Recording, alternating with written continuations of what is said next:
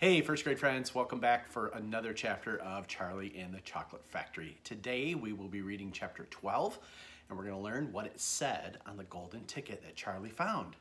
If you remember from last chapter, called The Miracle, Charlie was walking home from school and he found a dollar bill laying in the snow. It was buried in the snow. He saw just the top of it. And at this point, his family was starving. So he picked it up. He ran inside to the first local shop that he saw and he bought 2 candy bars. He ate the first one super quick, and the second one, when he tore off the wrapper, he found the golden ticket. And we just learned he just ran home as fast as he could, and now his mom and dad are going to read what is on the golden ticket. So let's read chapter 12. Charlie burst through the front door shouting, "Mother! Mother! Mother!" Mrs. Bucket was in the old grandparents' room serving them their evening soup. "Mother!" yelled Charlie, rushing in on them like a hurricane. "Look, I got it! Look, Mother, look! The last golden ticket! It's mine! I found some money in the street and I bought 2 candy bars, and the second one had the golden ticket, and there were crowds of people all around me wanting to see it, and the shopkeeper rescued me, and I ran all the way home, and here I am. The 5th golden ticket, Mother, and I found it!" Mrs. Bucket simply stood and stared while the 4 old grandparents who were sitting up in bed, balancing bowls of soup on their laps, all dropped their spoons with a clatter and froze against their pillow. For about 10 seconds, there was an absolute silence in the room. Nobody dared to speak or move. It was a magic moment. Then, very softly, Grandpa Joe said, "You're pulling our legs, Charlie, aren't you? You're having a little joke." "I am not," cried Charlie, rushing up to the bed and holding out the large and beautiful golden ticket for him to see. Grandpa Joe leaned forward and took a close look, his nose almost touching the ticket. The others watched him, waiting for the verdict. Then very slowly, with a slow and marvelous grin spreading all over his face, Grandpa Joe lifted his head and looked straight at Charlie. The color was rushing to his cheeks, and his eyes were wide open, shining with joy, and in the center of each eye, right in the very center in the black pupil, a little spark of wild excitement was slowly dancing. Then the old man took a deep breath, and suddenly, with no warning whatsoever, an explosion seemed to take place inside him. He threw up his arms and yelled, "Yippee!" And at that same time, his long, bony body rose up out of bed, and his bowl of soup went flying into the face of Grandma Josephine. And in one fantastic leap, this old fellow of 96 and a half, who hadn't been out of bed these last 20 years, jumped onto the floor and started doing a dance of victory in his pajamas. Look at that.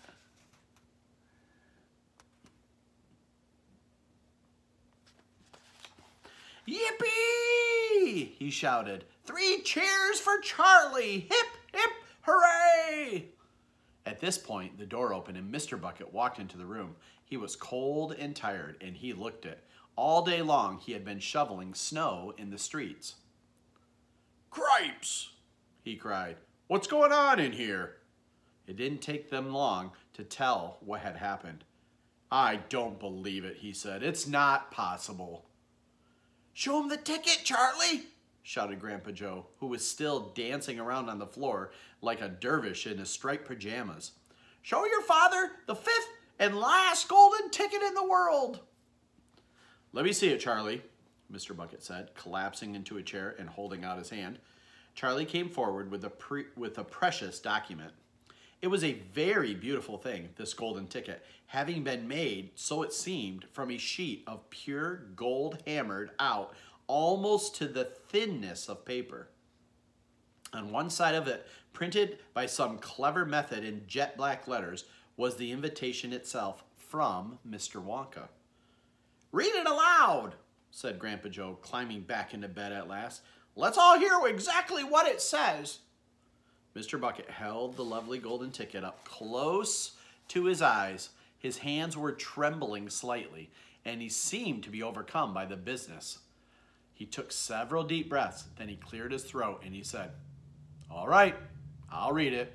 Here we go. Greetings to you, the lucky finder of this golden ticket, from Mr. Willy Wonka. I shake you warmly by the hand. Tremendous things are in store for you. Many wonderful surprises await you. For now, I do invite you to come to my factory and be my guest for one whole day. You and all others who are lucky enough to find my golden tickets.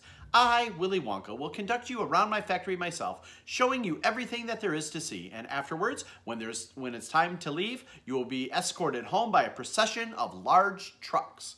These trucks, I can promise you, will be loaded with enough delicious edibles to last you and your entire household for many years. If at any time thereafter you should run out of supplies, you only have to come back to the factory and show this golden ticket, and I shall be happy to refill your cupboard with whatever you want. In this way, you will be able to keep yourself supplied with tasty morsels for the rest of your life.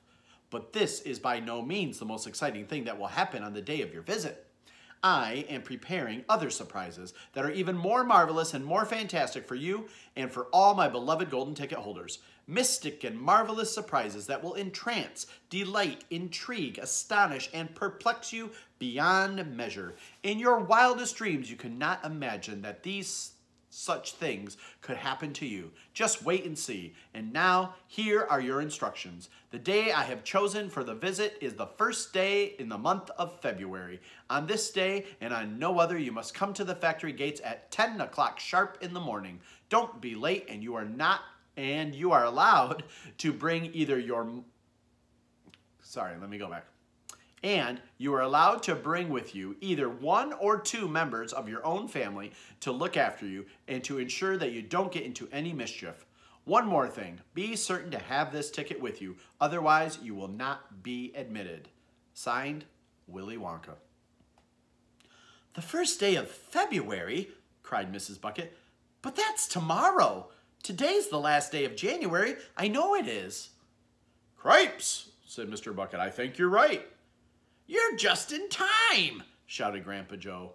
There's not a moment to lose. You must start making preparations at once. Wash your face, comb your hair, scrub your hands, brush your teeth, blow your nose, cut your nails, polish your shoes, iron your shirt, and for heaven's sake, get that mud off your pants. You must get ready, my boy. You must get ready for the biggest day of your life.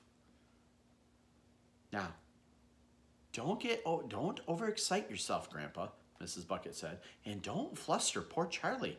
We must all try to keep very calm. Now, the first thing to decide is who is going to go with Charlie to the factory? I will, shouted Grandpa Joe, leaping out of bed once again. I'll take him. I'll look after him. You leave it to me. Mrs. Bucket smiled at the old man. Then she turned to her husband and said, How about you, dear? Don't you think you ought to go? Well, Mr. Bucket said, pausing to think about it. No, I'm not so sure that I should. But you must. There's no must about it, my dear, Mr. Bucket said gently. Mind you, I'd love to go. It'll be tremendously exciting. But on the other hand, I believe that the person who really deserves to go most of all is Grandpa Joe himself. He seems to know more about it than we do, provided, of course, that he feels well enough. Yippee! Shouted Grandpa Joe, seizing Charlie by his hands and dancing around the room. He certainly seems well enough, Mrs. Bucket said, laughing. Yes, perhaps you're right after all. Perhaps Grandpa Joe should be the one to go with him. I certainly can't go myself and leave the other three old people all alone in bed for a whole day. Hallelujah! Yelled Grandpa Joe. Praise the Lord! At that point, there came a loud knock on the front door. Mr. Bucket went to open it, and the next moment, swarms of newspapermen and photographers were pouring into the house. They had tracked down the finder of the fifth golden ticket, and now they all wanted to get the full story for the front pages of the morning papers. For several hours, there were complete pandemonium in the little house, and it must have been nearly midnight before Mr. Bucket was able to get rid of them so that Charlie could go to bed. Wow. What an exciting day for Charlie and his family. That's the end of chapter 12. Tomorrow, chapter 13, we're going to read The Big Day Arrives. The first day of February. Charlie gets to go to the factory. Thanks for listening, guys. We'll see you tomorrow.